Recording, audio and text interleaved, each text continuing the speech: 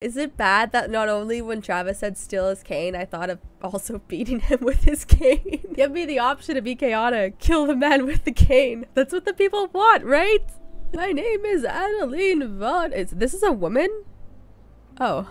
I feel more bad saying I was gonna beat her with a cane. That says a lot about me as a person.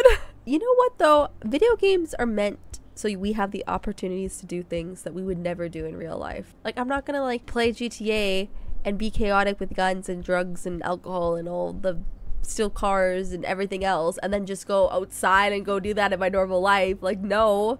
I might drink some beers, but to the extent of what you do in GTA, that's not even close. Instead of like finishing a game and unlocking like the hardest mode possible, you unlock like the GTA mode.